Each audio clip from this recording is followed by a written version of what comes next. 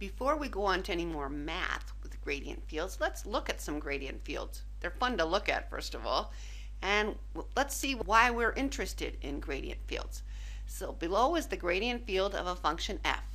What can we say about f? Let's remember what our main points were. The first one is the gradient or gradient vector field. We saw vectors, so that's good, of a scalar function, so f has to be a real valued function, is del of f. There's many components to this vector as there are variables. So we need a real valued function that has as many variables as there are vector components.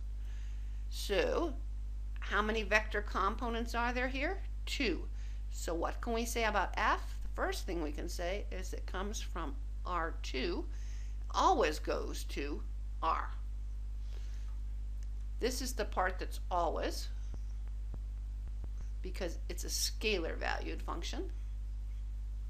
And this 2 here comes from the fact that this is a two-dimensional. These vectors are two-dimensional. So that's the first thing we can say. The second point about gradient fields is that the vectors of the gradient always point in the direction of function growth. So these vectors all appear to be pointing away from this point here that has no vector, but it should. And since it has no vector, we can see the vector at that point must be the 0 vector. And when is the gradient of something 0? That means that that point, which is x equal to 2, y equal to minus 1, so x, y is 2 minus 1, is in fact a stationary point, a point where the gradient is 0. Now, all of the vectors are pointing out from that point. So that means that we have a minimum there. We saw that in the one-dimensional case. So this is a point of minimum.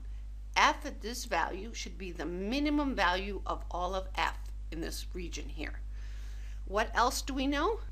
The magnitude of the vectors of the gradient is the rate of growth. Now, this particular depiction of vector fields, these are all done with Mathematica, which is fantastic for this, has the default option that the greater the magnitude, the bigger the vector head. Okay? And so that shows that these are all getting much bigger because the vector heads obviously are getting bigger. So growth is happening away from this, and the growth is increasing.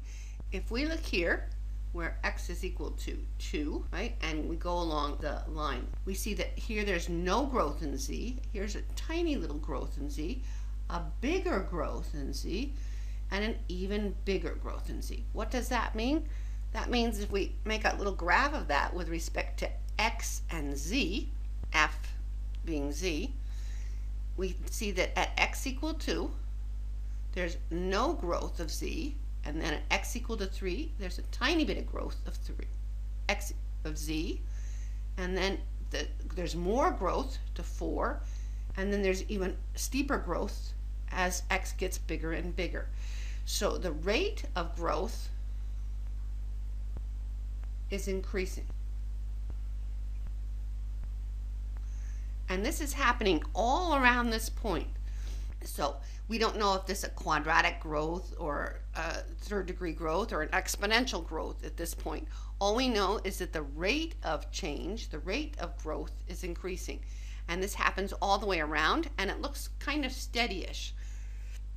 So what we're getting is a bowl, with this being the bottom point. Okay, let's look at the same gradient field, but depicted differently. This was the one we had, where the arrow size is related to the magnitude of the vector, and here is one where the arrow size is constant. You can see again that here's the 0 point with this 0 point, but this is more dramatic if there's a bigger change in growth. This is harder to follow in that situation. We'll see a situation where the opposite is true. Here's the function that we use to generate the gradient field, x squared minus 4x plus y squared plus 2y. So it's an off-center paraboloid. It's off by +2 and -1, which is where we get this minimum down here. That's at x equal to 2, y equal to -1. It corresponds to this point here.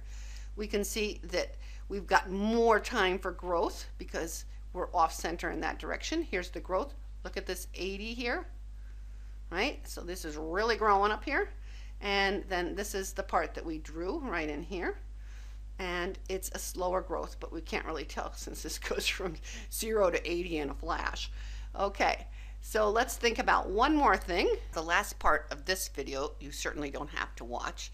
It's an attempt to find out what is the vector scale on this vector field. Remember that we always scale down our vectors so that they don't overlap. So we might want to know what is the actual magnitude of each of these vectors. So let's pick a vector that we can kind of measure. We're going to look at this vector here because it's nice and flat. And it looks like it takes up about 1/3 of the distance. So what's this distance here? It's 2. So if we call this V, we can say that the magnitude of V is approximately 1/3 of 2. We will round off to 0.7. And so what is that vector at? It's at the point x equal to -3, y equal to -1. So xy equals -3 -1.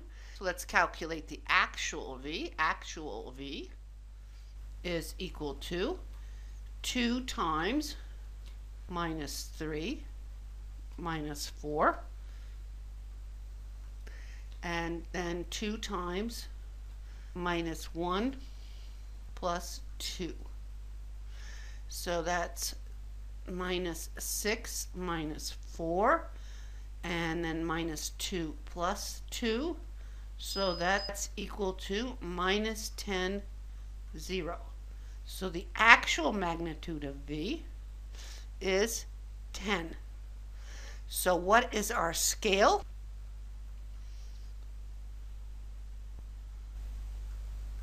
0.7 divided by 10 equal to 0.07. And in fact, that was the scale I used to draw these. There are the Mathematica commands for this.